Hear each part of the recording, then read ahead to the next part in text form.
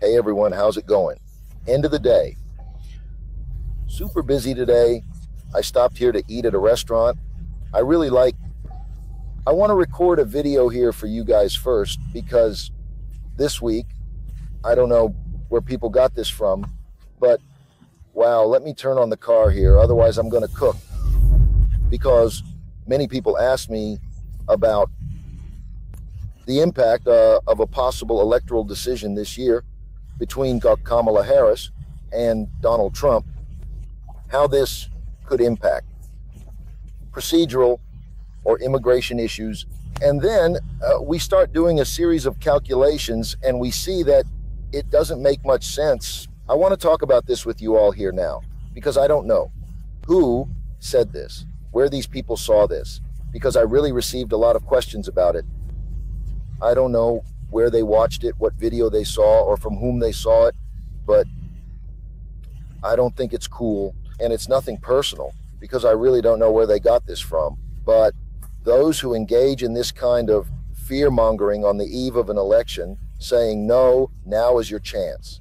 Either you apply now or you'll lose your chance, because now that doesn't exist, okay? It doesn't exist because, well, if you remember, let's imagine, if Kamala Harris wins and if she appoints Shapiro now, she has a great chance. It greatly increases her chances of winning. If things continue as they are, they will remain the same. Today we have a very large delay within immigration, and we are outside the standard, but I don't think it will get worse than this. The worst that can happen is an increase in the delay. If Donald Trump comes in, we will go back to the time when he was president. What was the only thing he did regarding immigration processes, specifically immigrant processes. And remember, for non-immigrants, it works a bit differently. It's easier for him to make a quick decision there, but the immigration processes will require a series of internal approvals, and Congress can block them. It's not as simple as people imagine. This is also due to quota issues and everything else. Remember that even during the chaotic times when Donald Trump was hitting hard on the immigration issue, he didn't even come close to deporting as many people as Obama did. He placed a ban on L1, H, M, and J visas. The L1 and the H were immediately challenged by the big techs, who managed to eliminate them in court and overturned the decision. The M and the J, the M is the P water. Honestly, it's P water. I've seen M twice in my life. In 22 years of career, nobody asked for M, they asked for F. Nobody asked for M. And the J visa, I agree with Donald Trump, because the J visa takes away many opportunities from American apprentices to project themselves in the market, to have their first experience, to get a first job, and things like that. But if we don't have the international person coming to do this exchange through the J, there won't be someone to fill that specific position. That's also true. So we need to be more balanced on this point. So if you look, first, it's important for us to understand one thing. The United States and Brazil are completely different. Culturally and politically, the change of a president in Brazil impacts much more than the change of a president in the United States, especially in terms of the economy.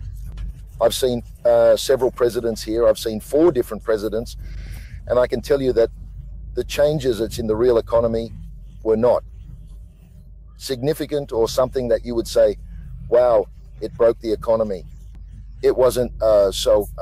We have different realities. In Brazil, when we change a president, we break a lot of things. Here, the economy keeps going. And that's why the economy, in a way, keeps going here, because each state has a very large power to legislate and control its territorial part there.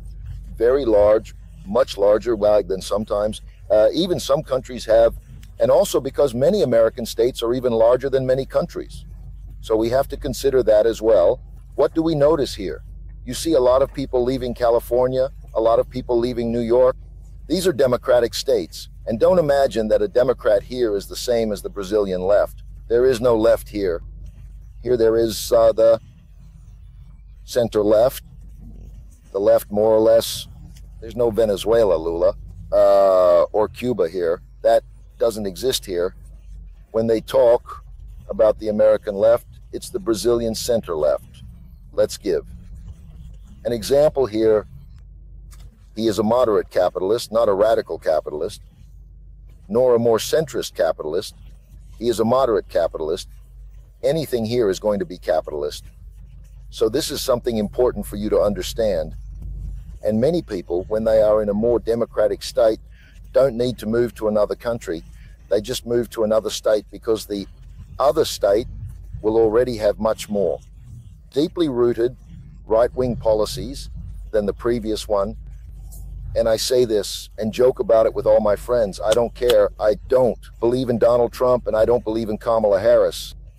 Neither of them, honestly, I don't believe it to me. They're all the same. Besides, if you do some research, just research, Donald Trump was the biggest financier of Kamala Harris's campaign his entire life until 2020. Look it up and see for yourselves. And then I think they're all cut from the same cloth. My president is Greg Abbott. That's my president, who is the governor here in Texas. This guy. I raised the flag for him. I wear the t-shirt. I'm a fan of this guy. I'm truly a fan of this guy.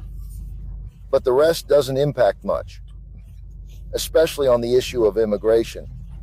So all this talk we hear from people saying, oh no, because it will change, and if you don't do your process now and pay now, you'll miss the opportunity of your life.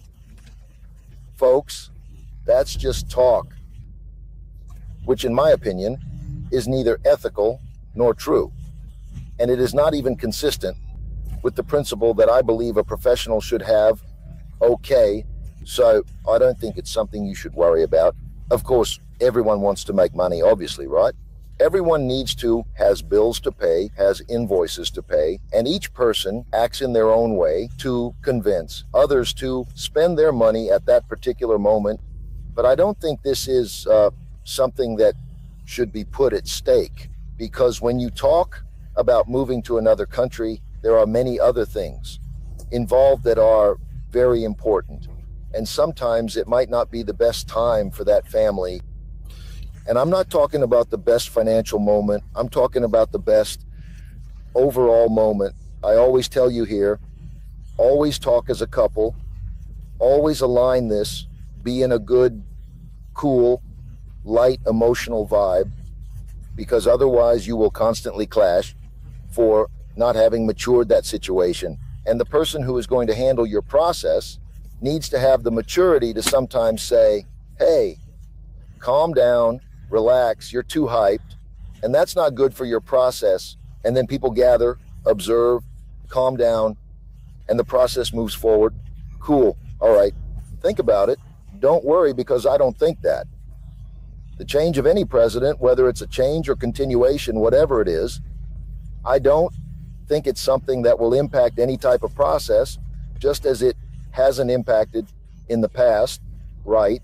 What might eventually happen is some kind of amnesty that they are proposing now, and maybe that's a possibility.